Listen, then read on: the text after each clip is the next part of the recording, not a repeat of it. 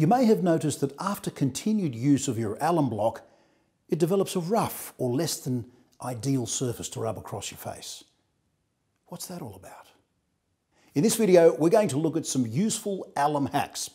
Let's take a quick look at why this rough stuff occurs and what you can do to alleviate the problem. It's all to do with chemistry and physics.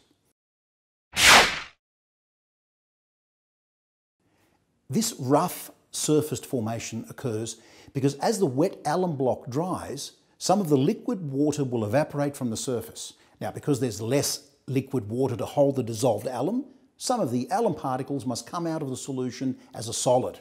Now, the faster this happens, the more chance the bits of alum will arrange themselves in a pattern to grow these well-shaped crystals or those rough bits you feel. So, how do we fix this rough surface problem? Well, there are three solutions that I use, and these work well for me. Number one, the use of hot water with alum means that it will evaporate quickly. That's not good. That will result in the formation of small crystals, remember. So I suggest you only use cold water when using alum. Number two, minimize the surface area contact while drying, which will prevent rapid evaporation.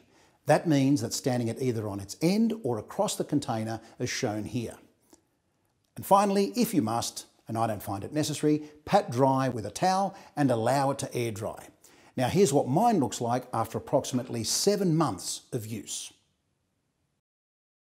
There is another peculiarity you may have noticed. Now, because alum is a crystal, after some time you may find this crystal residue in its case.